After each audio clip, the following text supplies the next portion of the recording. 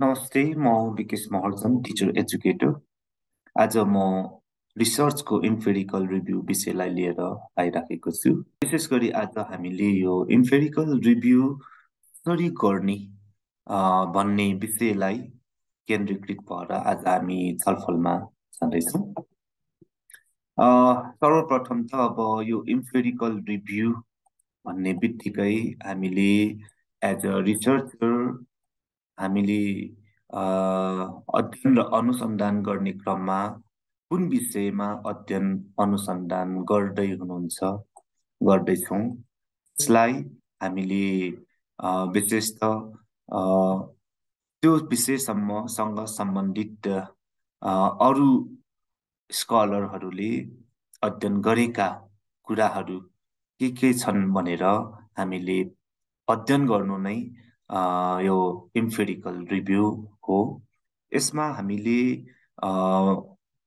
पहिला पास्टमा गरिएका जुन रिसर्चहरू छन्, थेसिसहरू छन्, डिजर्टेसनहरू छन्, ती कुराहरूमा पूर्व जुन स्कलरहरूले पत्ता लगाएका, खोजी गरेका, अनुसन्धान गरेका नयाँ नवीनतम कुराहरू के छ, जुन कुरा चाहिँ मेरो विषयसँग फरक छ भन्ने कुरा पत्ता लगाउनको लागि हामीले यो इम्पेरिकल रिभ्यू गर्ने गर्दछौँ। र यो इम्पेरिकल रिभ्यू गरिसके पछाडि यसलाई हामी रिभ्यू अफ प्रिभियस स्टडी पनि भन्ने गर्दछौँ। र इम्पेरिकल रिभ्यू भने यो प्रिभियस स्टडीले चाहिँ हाम्रो जुन रिसर्च टाइटल छ त्यो टाइटललाई चाहिँ हामीले के भन्छ हाम्रो रिसर्च ग्याप पत्ता लगाउनको लागि यसले धेरै नै हेल्प गर्दछ। सँगसँगै जुन प्रब्लम स्टेटमेन्ट हामीले रिसर्चमा लेख्ने गरेका हुन्छौँ र प्रब्लम स्टेटमेन्टमा लेखिएका जति पनि हाम्रो क्लेमहरू छन् ती क्लेमहरूलाई चाहिँ हाम्रो यो सही हो, यो एकदमै जेन्युन छ भन्ने कुरा थाहा पाउनको लागि पनि हामीले यो रिभ्यू गर्नुपर्ने आवश्यक हुन्छ। लिट्रेचर रिभ्यूको सुरुमै हामीले इम्पेरिकल रिभ्यूबाट हाम्रो रिसर्च जर्नी सुरु हुन्छ र आज हामीले जुन यो प्रस्तुत गरिराखेको रिभ्यूको क्रममा सबैभन्दा सुरुमा हामीले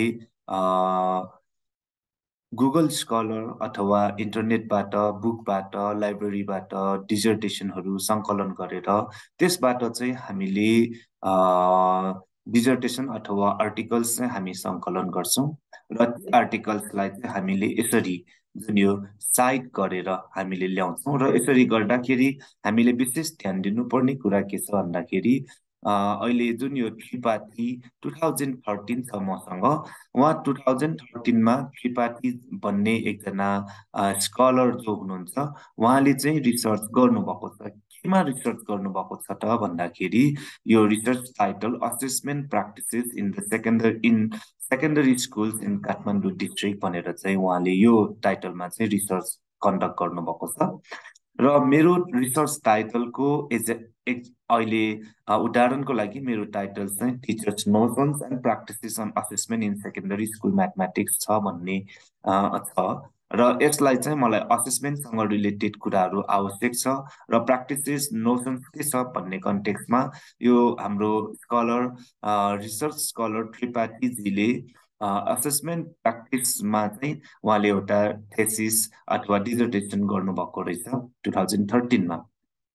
भनेपछि यो टाइटलमा जुन रिसर्च गरिएको छ यसमा चाहिँ हामीले अब इम्पेरिकल रिभ्यू गर्दाखेरि यो टाइटलमा मेन अब्जेक्टिभ के हो त, उहाँले के कुरा चाहिँ एक्सप्लोर गर्नुभएको छ यहाँ हजुरहरूले हेर्न सक्नुहुन्छ। यसलाई मैले हाइलाइट गरेँ। यहाँनिर भनिराखेको छ the study am to explore the perception of teachers and head teachers on student assessment भनेर यहाँ जुन वर्कआउट गरिएको छ भने पछाडि हामीले यसरी रिसर्च जुन इम्पेरिकल रिभ्यू गर्दाखेरि जुन टाइटलको थेसिस हो, डिजर्टेसन हो, त्यसको main purpose of the study के हो त त्यो कुरालाई पनि हामीले यसमा उल्लेख गर्छौँ। त्यसै गरी कुनै क्लेम्सहरू छन् अथवा चाहिँ तपाईँको प्रब्लम स्टेटमेन्टमा भएको कुराहरू छन् भने ती प्रब्लम स्टेटमेन्टको कुराहरूलाई पनि हामीले यहाँनिर मेन्सन गर्छौँ। सँगसँगै रिसर्च मेथोडोलोजी, कस्तो खाले रिसर्च मेथड चाहिँ उहाँले प्रयोग गरेको छ, किनभने यी कुराहरूमा हामीले रिसर्च ग्याप चाहिँ पत्ता लगाउनुपर्छ। तसर्थ जुन यो रिसर्च मेथड्स उहाँले कसरी युज गर्नुभएको छ र अन्तमा हामीले उहाँले चाहिँ के चाहिँ आइडेन्टिफाई गर्नुभयो त, उहाँको फाइन्डिङ्स चाहिँ के हो त। सो फाइन्डिङ्स उहाँले के चाहिँ गर्नुभयो भनेर चाहिँ हामीले थेसिसको डिजर्टेसनको अध्ययन गरेर हामीले चाहिँ यसरी चाहिँ लेख्ने गर्छौँ। जस्तै यहाँनिर in the study the teachers had good awareness भनेर जुन यो राखिएको छ, यो चाहिँ हाम्रो यसको चाहिँ के हो त, फाइन्डिङ्स हो। त्यसै गरी यहाँ अर्को पनि एउटा चाहिँ छ, मैले जुन यहाँनिर एक्जाम्पलको रूपमा राखेको छु। यसमा चाहिँ नहिद एट अल, नहिद लगायत अरू उहाँको टिम छ र उहाँहरूले चाहिँ जुन रिसर्च गर्नुभएको छ केमा त भन्दाखेरि effect of feedback in formative assessment. अब हेर्नुहोस् त, यो फर्मेटिभ असेसमेन्ट भन्ने बित्तिकै असेसमेन्टको मेरो यो टाइटलसँग मिल्न गयो, त्यसैले मैले यो थेसिसलाई पनि मैले यहाँनिर इम्पेरिकल रिभ्यूमा चाहिँ ल्याएको छु। र यसरी जुन यो टाइटल चाहिँ जहिले पनि हामी इन्भर्टेड कमाभित्र इटालिक फर्ममा चाहिँ राख्ने गर्दछौँ। र यसमा यो जुन effect of feedback in formative assessment in student learning activities on chemical course to the formation of habits of mind भनेर चाहिँ उहाँले 2015मा नहिद एटलले चाहिँ यो रिसर्च कन्डक्ट गरेको रहेछ। र यसको चाहिँ एम के छ त, हेर्नुहोस् त यहाँ, this study am to find the impact of feedback in formative assessment in learning भनेर दिएको छ।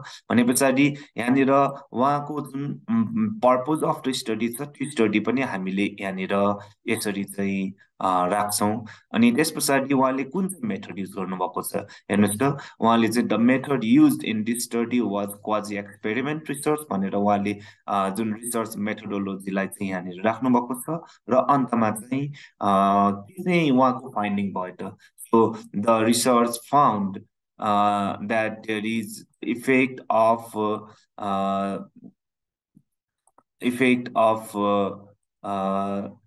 feedback in formative assessment in the process of learning and learners performance भनेर चाहिँ यो फाइन्डिङ्सहरूलाई चाहिँ मेन्सन गरिएको छ।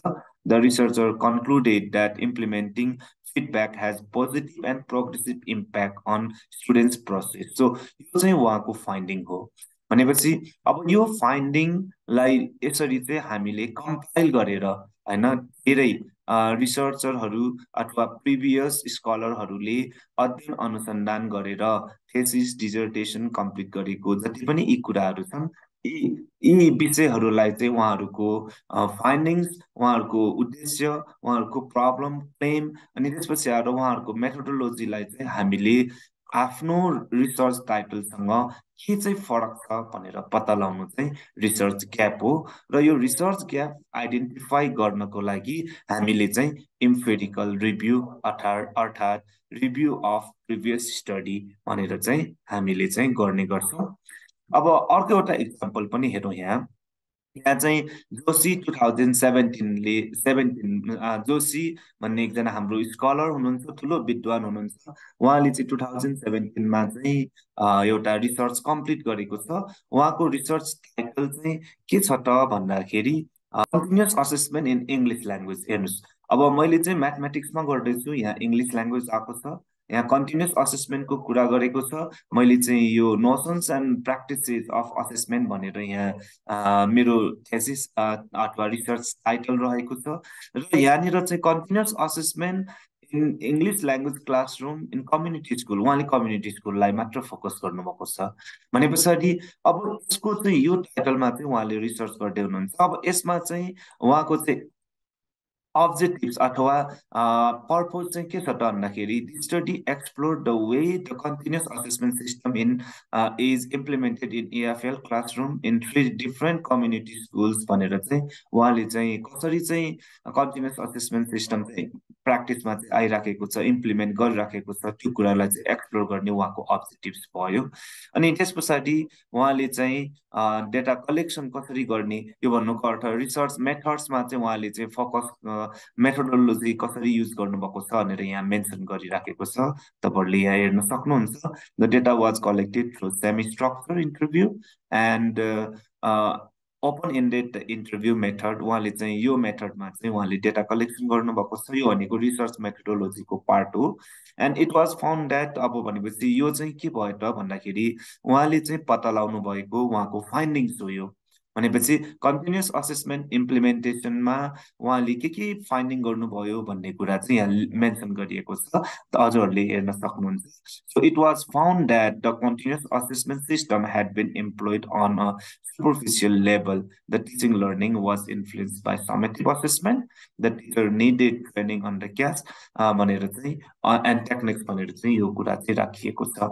सो हामीले ध्यान दिनुपर्ने कुरा इम्पेरिकल रिभ्यू गर्दा सर्वप्रथम हामीले गुगल स्कलर अथवा लाइब्रेरीमा गएर चाहिँ हामीले यहाँबाट चाहिँ तपाईँले डेजर्टेसन चाहिँ कलेक्सन गर्नुहुन्छ।